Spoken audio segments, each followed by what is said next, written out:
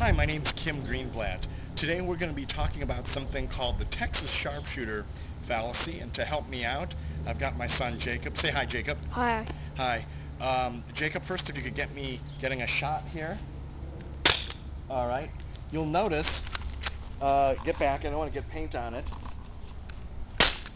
I'm going ahead here, and I'm just taking my shots with my paint gun. And you'll see really, even though I am quite a marksman, I'm not really trying for anything here and just kind of making a mess of things. It's empty. It's empty, huh? Yeah. All right.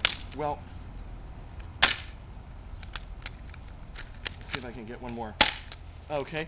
I'm going to have Jacob go ahead then and get his gun so he can start setting up some more shots, and I'll explain as I'm going along.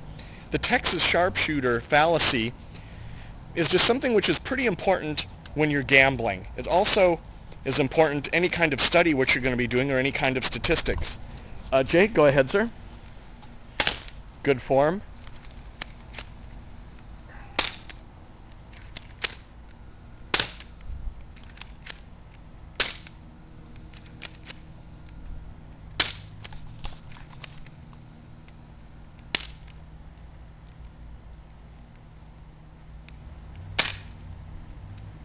And just try one more. We'll get one more for that. It's empty. It's empty? Okay. All right, could you come over here then? And if I could trouble you to go back and videotape me. Part of the fallacy is this is based on a story that Texas Sharpshooter, and I suppose it could be any state of the Union, would just go ahead and shoot the side of a barn, and then afterwards what they would do is just draw a bullseye